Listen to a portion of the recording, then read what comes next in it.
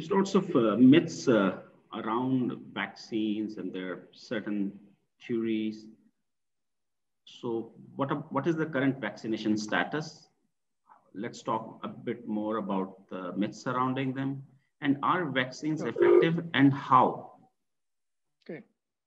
So, as you know, I don't have to tell you this, vaccines have been with us for hundreds of years. The first vaccine was against the smallpox, okay.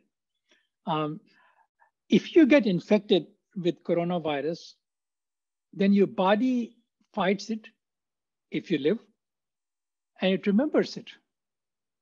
Okay? But when I say remember, okay, it keeps the memory inside the body cells. And if next time you get the virus, it's ready with a big armamentarium, a big force to kill it. That's called natural immunity, which we develop to many infections as we live. Now, what is a vaccine? A vaccine does the same thing, except it does not expose you to the risk of a real virus. So there are three types of vaccines available today. One of them are where you take the virus, you heat it up, so it becomes inactive. It will not harm you, but it has still got the same shape and same coating on it, and you put that in there. That's the China vaccine. And you can also take the gene of the vaccine, but I don't want to go into detail, okay? So, or you can take a part of the virus and you put in your body, and the body will remember the shape of this part. So next time when the whole virus comes, it will know what to do with it.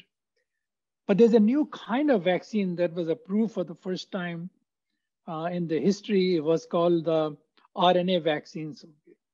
RNA vaccines have nothing to do with the virus at all whatsoever, so there's no risk.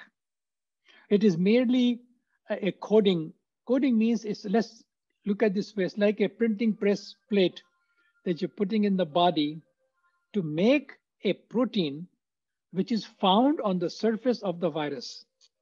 So now body sees the protein, it gobbles it. This protein cannot harm, so there's no side effects. But it keeps in the memory.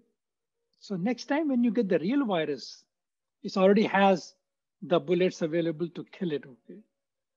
This is one of the most effective vaccine ever made in the history of medicine.